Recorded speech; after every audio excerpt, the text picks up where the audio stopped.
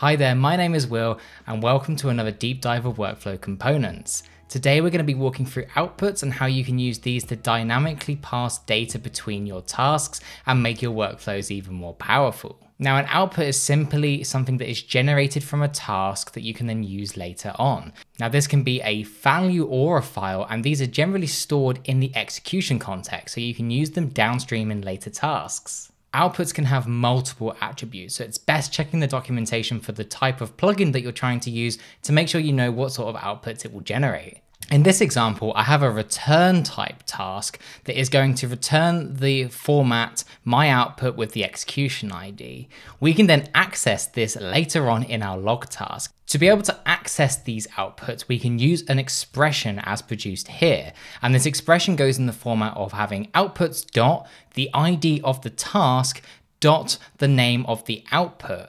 Now, if you don't know the name of the output, don't worry, because we can head over to the documentation, and if I go to that return task, I can see that it produces the output value. So I know I can do dot value there to access it. Let's check this out when we press execute.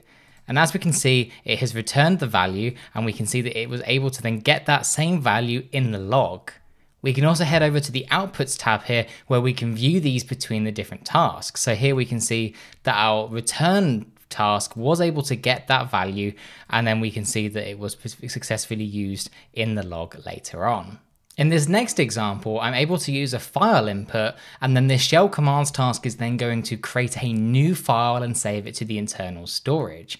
And then because this is saved to the internal storage, we can then access it as an output, both for later tasks, but also in the execution state as well.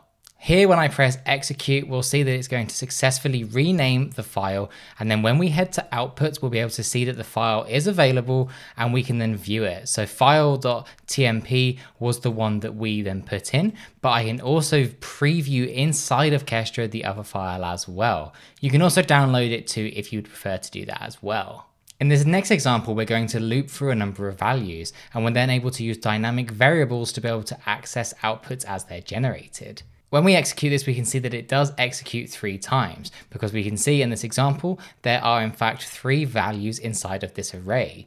And then what it does is it accesses the value based on the task run that is currently happening, and we can then see that value in there. So now if we go back to the execution there and go over to the logs, we'll be able to see that this was in fact successful with the different values. If we go back over to the execution and then head over to outputs, we'll be able to see that it was in fact generating the output with value 1, value 2, and value 3 on each task run.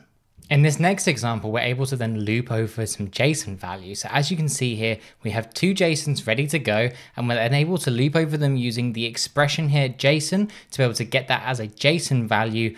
And then we can then use .key to be able to get certain key value pairs out of that JSON. When we execute this, we'll be able to see that it does successfully loop over them. And again, we can see that the values were successful in the Outputs tab.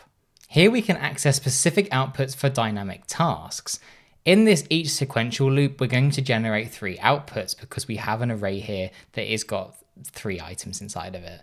Now, because of that, if we want to be able to access just one of those specifically, we can do that later on here by referencing the value that was used at that time. So in that case, S1. So when sub is run for S1, we can then get the value for the return using this format. So it makes it really helpful if you know that you want to get a specific thing out of a dynamic task. So in this example, what we should see here, the task ID, the task run value, and the task run start date for S1. So let's execute this and see this in action. And as we can see here, we can see that use was in fact able to get S1 as of the task run value, which is good to see. And then that's the date it had. But we can also see the other examples that was produced as well in using those different values inside of the array. In this next example, we're going to loop through a number of values like we did in the last one, and again then access a specific value at the end. But we don't have to use the dot notation like we did before. Instead, we can use a key inside of a square bracket, similar to how you would with a JSON typically. So here we want to get value 1 specifically, and then we can then access that value in that sort of format. So when I execute this, we're going to be able to see that the outputs generated is the value for during each run, And then when we get to end, we can see end is greater than value 1 as we would expect. In this next example, we're going to be able to look up in sibling tasks. So if we use each sequential, we can access data in a second task within the loop, but to do so, we have to use this format where we have the square bracket and then we do task_run.value inside of it to be able to get the value from the task above. If the task tree is static, such as using just the sequential task, then you can do the dot notation that we showed earlier. This is important because there can be multiple levels and this helps clarify exactly what we're trying to reference. As you can see, we do actually access a huge number of outputs and we can see that those values were correctly retrieved in the second task when it executed. Now, since Kestra 0.15, you've been able to now specify a specific outputs property at the bottom of your flow. This means if you know a task is going to produce an output, you can specify exactly an ID for it, the type, and then maybe a custom expression if you know that you need to be able to do some extra stuff to it beyond just using the standard expression like we have here. This is especially useful if you're using a subflow and you don't necessarily know what that subflow is going to produce because it's separate. So you can define it in an output block like so, and then you can reference it in your parent flow where it's getting called. This makes it just a little bit easier for being able to pass outputs between your subflow and your parent flow. We can see that when I execute this and the output is produced, and we can see again the output is produced, we can also go to overview and see that the output is produced there at the bottom as well. And here is an example that actually calls that flow that we just had as a subflow, and then we can access that output.final, which is what we defined in this separate block. So here, when I execute this, we'll be able to see that it does create the execution and it does successfully get the output that we're expecting called final. And we can see that in the outputs tab like so. The outputs page is also really useful for being able to preview files as well. In this example, I'm going to download an ion file from Hugging Face, but I want to be able to view that rather than just see that I've downloaded a file. So here, when I go over to the URI, I can see that I have in fact downloaded a file. It gives me the option to download or preview it, but here I can see it in a really nice table format, and I can expand that out as well if I want to be able to view it a little bit easier.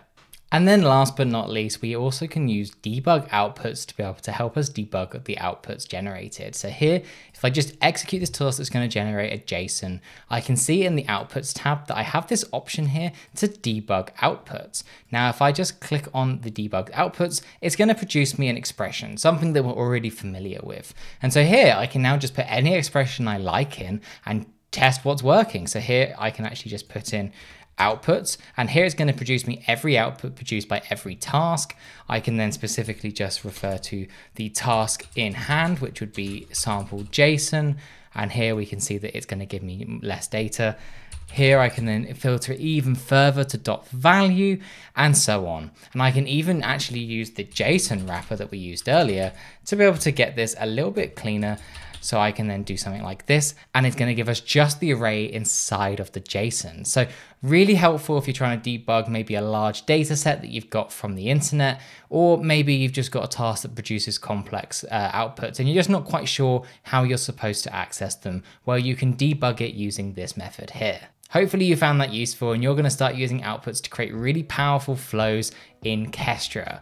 Let us know in the comments below how you use outputs on a daily basis and what your favorite parts are. And don't forget to join our Slack community where you can discuss with us further and ask questions.